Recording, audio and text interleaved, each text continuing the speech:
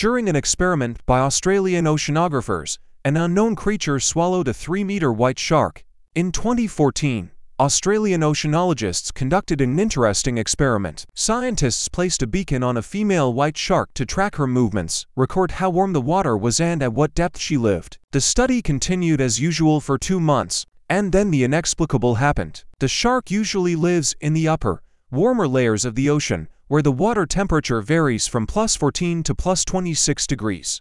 It was in these waters that the subject spent 2 months until she found herself at a depth of 580 meters. In such an abyss, the water temperature is about 5 to 6 degrees, but the device indicated completely different values, +32 degrees. Australian oceanologists decided that the shark and the device ended up at this depth not of their own free will, but that someone simply ate it, and, apparently, entirely. The length of the subject was 325 centimeters.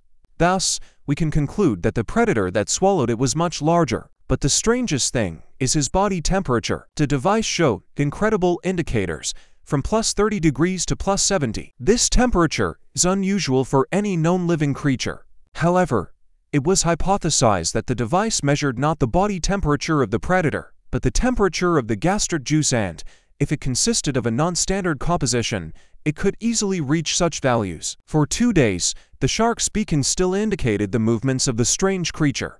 It lived at depths from 580 meters to 860 meters. That is, it is a deep-sea organism. Some oceanographers hypothesized that it was an unknown warm-blooded deep-sea squid or octopus, but its size must have been enormous. According to another version, the white shark was devoured by a larger and unknown shark that lives at great depths. Interestingly, a similar incident occurred in 2018 with a group of Japanese oceanologists. Their sensor, also located on the shark, suddenly began to show inadequate values and later sank to a depth of 1,200 meters, where it recorded elevated temperature data for several more days. Could an unknown large creature live at great depths in the world ocean? Of course it can. Oceanologists themselves admit that only coastal areas have been well studied, and the darkest corners of the seas and oceans have only been explored to a few percent. So, most likely, the ocean still hides a lot of interesting secrets and mysteries.